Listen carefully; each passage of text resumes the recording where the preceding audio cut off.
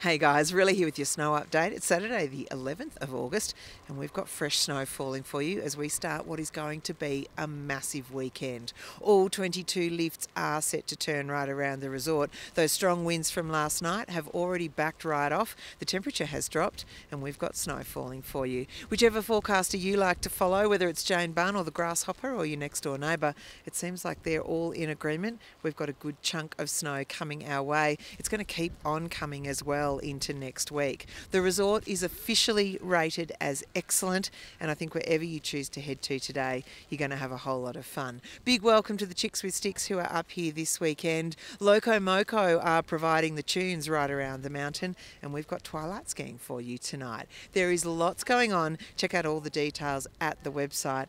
But I reckon you might want to click on those skis and boards, do a few stretches and get ready. It's going to be a big weekend and it's going to be a humdinger. Have a good one.